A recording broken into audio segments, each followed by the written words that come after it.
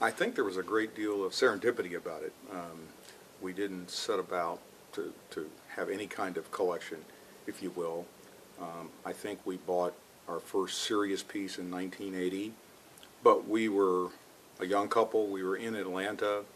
We were in the Atlanta University Center, where there were a lot of African-American artists, a lot of African-American art teachers and appreciation.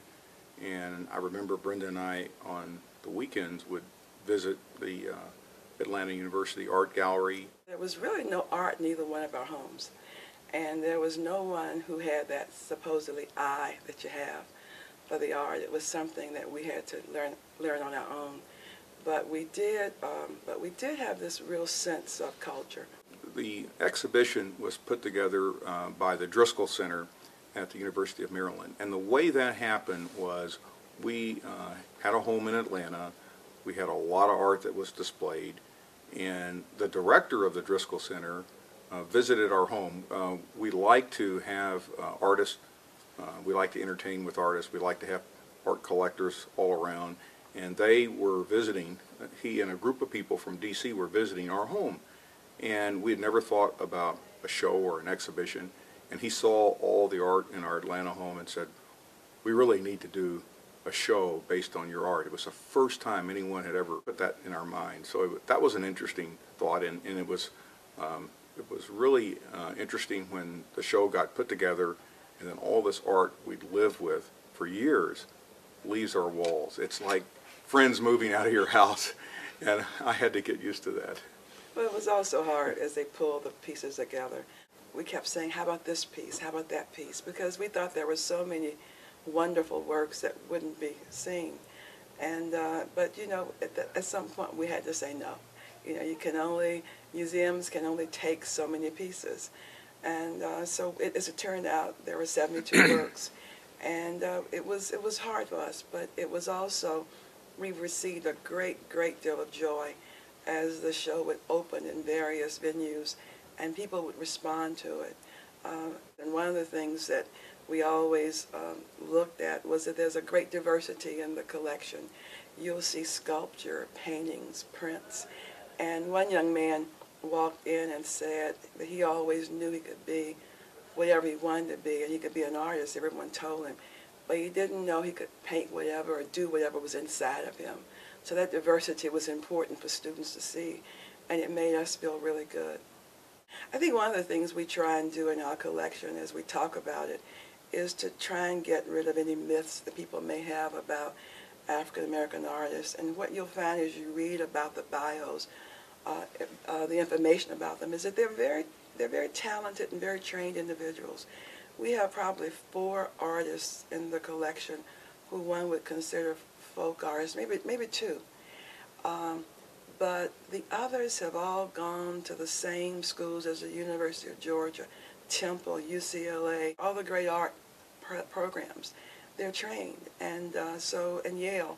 So it's really, that's one misconception we always like to correct. One of the things that we've done over the years in terms of our collection is that the collection is the result of interaction between the artists' families, dealers, the artists themselves, and every piece has a history in terms of dealing with another human being. We didn't have someone go out and purchase pieces for us, and we didn't do a lot of purchasing art by auction.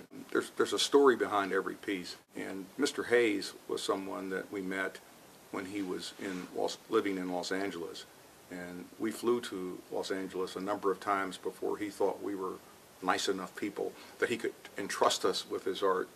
And so listening to him tell the story of Juke Joint, listening to him tell the story of the lynchers, those 2 pieces that are in the collection from him, you know, that's a fascinating story. And so I would say maybe those were my 2 favorite pieces in the collection, although the Norman Lewis abstraction, which was done the year that I was born, and you may know Norman Lewis was a friend of Jackson Pollock and was very much involved in abstract expressionism, in New York, and that piece was one of the first pieces that he did as he was moving away from figurative.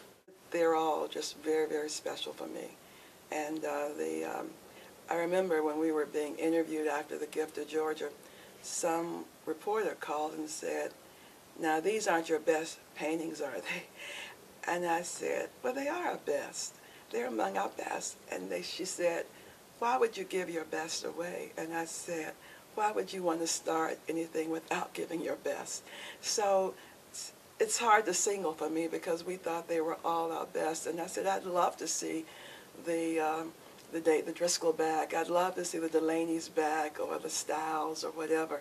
I'd love seeing those, but they're someplace else now. And so they're all really very, very special. And one person said, "How do you decide on how the work gets purchased?" And I said, I think the biggest disagreement Larry and I often have is where it goes at the house, on what wall it will go. And we've really realized over the years that we have an eye for what we like, and the other person will eventually learn to love it or just learn to tolerate it. We have a disease, and It's a disease. so the house is filling up again, and so that's a good thing, and we really do enjoy dealing with artists. We enjoy sharing our collection with others, our friends, and we've been recently involved with interacting more with other collectors, which I think is really a lot of fun and something that I enjoy. And you grow as someone who collects art. You start at one point and then you end up at another point. I think art is so important to our humanity as people, and culture is so important to who we are as people. And I think it's just fun being a process of seeing how man has expressed himself through visual art, and being a part of collecting that, being a part of sharing that, and being a part of watching people who see your paintings sometimes for the first time, and what they get out of the painting, and especially young people, but all people, and that's a great deal of I get a great deal of enjoyment out of that too. When visitors are interacting with the works of art in Tradition Redefined, I'm really struck by how they are making personal connections with the works. There's so many stories to be told in them that it just seems to inspire visitors. And, children and adults, university students, they all seem to be coming at the works from different directions, but still just getting such meaning from them. The histories that are there are part of all of our past, and they really are just something that we can look at and that really kind of offer a place for us to start, but then in a way they're also contemporary because, there's still problems that we're facing today and still stories that are being told today. So, just in terms of just dialogue and interactions with the works, I've just really found that it's almost just an endless friendship that we have with them, because we can continue to go back to them and see new things and learn new things about not only the works but also about ourselves. And I'm thinking in particular of students who saw the Benny Andrews work and just really seemed to be struck by the emotion that was found in it. And we're really creating just narratives about the man in the painting. And, we found that a lot, that they were making connections between their courses and what their interests were and the works of art. In addition, it just seemed to inspire them to tell stories. We've done poetry activities with some of the works. We did a panel discussion with the artists. That was a really great conversation. Adrienne Childs, she was the moderator for it, and we invited all of the living artists that were represented in Tradition Redefined to come and speak. It really gave them a chance to kind of talk more about their work, and to look for connections that we wouldn't have necessarily thought of between the works that were in the exhibition.